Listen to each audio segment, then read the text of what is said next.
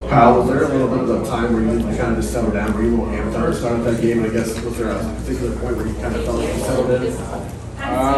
Yeah, I felt like early on, that first drive, I thought we did a pretty good job of moving the ball, made some plays, obviously went down, put a field goal up. But I think just, for me at least, I feel like I just needed to ease into the pocket a little bit more. You know, obviously they were a really good D-line, but I thought our line did a really good job today, and I felt like the more and more plays we started running, the more and more they started to wear down. So I felt like we did a good job just continuing to play, and I need to do a better job of early on. I wouldn't say relax, but calm and focus. You kind of led your team to, or helped lead your team to a win on the road at Notre Dame, another top 10 showdown here at home against Penn State. I guess how have you seen your own confidence grow, and I guess where do you see yourself being now compared to where you were on that road trip to Bloomington? Yeah, I think the biggest thing, like you said, was the confidence factor of it, just the comfort level too. I feel like the offense we've definitely grown. You know, I feel like we did a good job of moving the ball today. I felt like a few times in the red zone, you know, we saw it obviously. Did put up a touchdown, but for the most part, especially in the second half, where I feel like we were really moving the ball how we wanted to, and so I think it's just continuing to figure out how to take those next steps, how to continue to put points on the board. Because obviously the defense played lights out today, so I think if we can really just you know, mix our offense and with the defense playing, so it's very easy. Over second row left, Lori Schmidt, Columbus Dispatch, and then Nathan Barrett. Kyle, I'm sure you're a guy who's aware of what's going on in the college football landscape. What do you think a win like this does for you guys? Yeah, I think a top 10 win, I think week 7 or 8 in the college football season now leads to 2 top 10 wins. So I think in terms of resume, I don't know if we could have a better resume right now, but that doesn't mean anything if we don't continue to win, don't continue to stack these games. And I think ultimately everybody in that locker room knows, it's the next game mentality, and as long as we continue to keep winning, everything else will take care of itself. Speaking of resumes, real quick, reading between the lines of Ryan Day's comments up here, you seem to be stumping Marvin Harrison's Heisman. You see him every day. Can you speak to what kind of candidate he is for an award like that? Yeah, I mean, if it's truly the award that goes to the best player in college football, I don't see how he's not, in the mix. I mean, obviously, what he's done, especially these last few games, I think, I don't know if we've seen kind of a stretch like that, just how consistent he is, how reliable he is. So, obviously, you guys see it just like I do. He's done a great job, and obviously, he's a lot of fun to play with. Right here in the front row, Brendan Goulick, Buckeyes Now and Sports Illustrated. Kyle, I know when you're playing a game like this, you're focused on the game that's in front of you, right? You're not thinking about Notre Dame.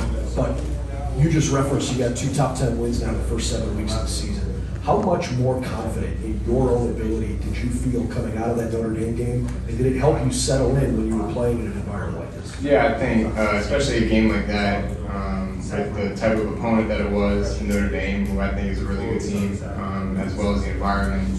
I don't think you can really draw up, especially early on in the year, a tougher game for a team to go into, and getting that win was huge. And I know for myself, and I think for the rest of the team, that was a huge confidence boost, being able to go in there and get a win. And so we obviously got back from that game, tried to correct what was wrong, but at the same time, we knew that if we can continue to use that momentum, it's going to be a good year. As a quick follow-up, there's been a lot of attention from Marvin the way he makes incredible catches. The throw you made to Kate Stover down the seam where he caught the ball over the top of the defender, can you touch on what you've seen from Kate and his work ethic trying to develop as a receiver so he can go out and make plays like that? Yeah, I think when I first got here, it was Kate's 3rd year, and at that time, he was kind of bouncing back and forth between linebacker and tight end. And then just seeing the work that he's put in over the past few years, especially with Coach Bailey, I think the work speaks for itself. I think he's always been a very physical presence. I feel like he's never lacked anything in the run game. But then just seeing the work that he puts in his route running and his ball skills, all that, I think it's really starting to show. And teams want to give Marvin extra attention. It's going to leave other guys with one-on-one situations like we saw there. And obviously he went out and made a great play, and he's been doing that for the entire season. Over to the left, Nathan Barrett, Cleveland.com. Like a year ago, this defense gave up some of those explosive touchdowns, and it left the offense at times in a place where now you guys have to go out and sort of make up for that. With the defense playing the way it is this year, and they obviously made a point of improving there, but the way the defense is playing this year, has it changed the vibe around this program at all? Like in week to week, is it just a different relationship that is happening right now? Yeah, I think with the way they've been playing this year, I think it takes the pressure off of the offense. It's not that mindset that we have to go and score a touchdown every single time or else the game's going to be in jeopardy.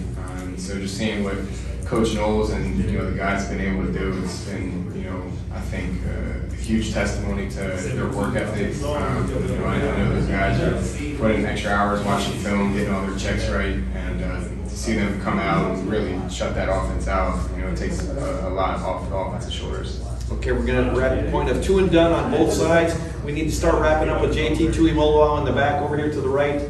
Andy Backstrom, Letterman Rollins. Kyle, when you got a game like that, and maybe you would have liked to play better, but ultimately you get the win.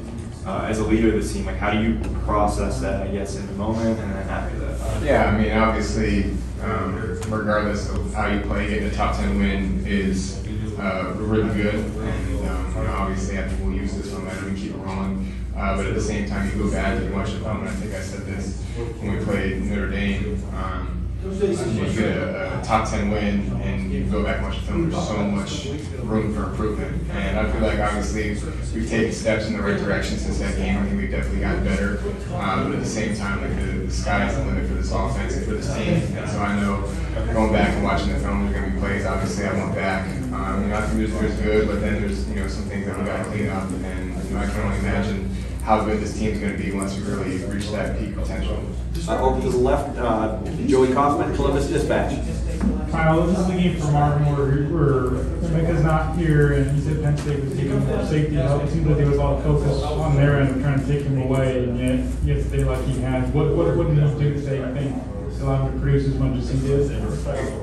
Yeah, I think regardless of the coverage, in the back of my mind, I know there's a good chance Marvin's going to get open. And so anytime they give me an opportunity to get him the ball, and that's what they're representing, that's what I try to do. And, obviously he gets the attention that he deserves, and rightfully so. And I think that opens up other guys, but at the same time, you can't double him all game. You can't give him extra coverage all game. And there's going to be some one-on-one situations.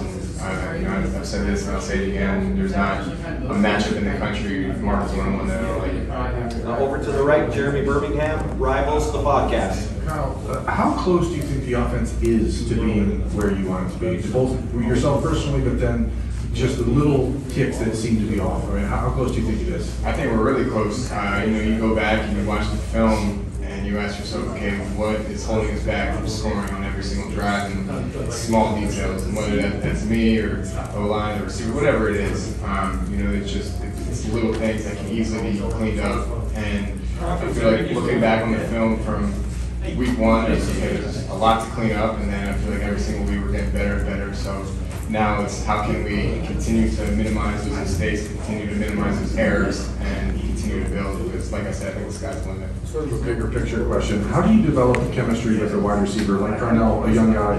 You obviously years with Marv and Julian and Emeka. I mean, how do you develop chemistry with a young receiver? Yeah, I think the biggest thing for him that he really impressed me with was when he got here, he had a really good understanding of just defenses and how his route changes based on what they're playing, what kind of leverage to attack in a certain route. And so anytime a young guy has that kind of football IQ, it makes my job a lot more easier. And then I think just getting as many reps as you can get with him, and just continue to build that chemistry. And I think he's taken some really good strides. And obviously I think this guy's going to make that kid, and I'm so excited to see where his career takes him. Final question for Kyle, Dan Hope, 11 Warriors. We got to wrap it up with JT, please. Yeah, Kyle, you guys have had a knack, whether it was Notre Dame, Maryland, today, where when you guys have needed a drive in the fourth quarter, you've been able to come up with it. What do you think it is that's kind of allowed you guys in those clutch moments to find that another year? Yeah, I think that's a good question. I think the biggest thing is what we talk about, just competitive excellence. When someone needs to make a play, whether that's me just putting the ball in a one-on-one situation, letting a guy go up and make a catch, or someone winning on a route, or the line making a good block up front, opening up the run, whatever it is. I feel like the guys have responded to that every single time. And obviously we would like to get that going early on, but I would much rather have the team say that we started slow and finished really well than vice versa. So I think we just need to continue to keep building on that and ask ourselves how can we do that earlier in the game. And one final question from Tim May. Yeah, one quick follow on that. When you see Marvin just break wide open on that track route, I mean, what is going through your mind at that moment in the game that maybe the best receiver in the country is wide open? Just don't screw it up. I mean, what was going on there? I mean, after all the struggle today. Yeah, no, I think we had I think they called a timeout right before that play, so we were able to talk it over on the sideline. We got the look that we wanted, and obviously he ran a good route and got open. And so it's just my job to get the ball in his hands and let him go to work.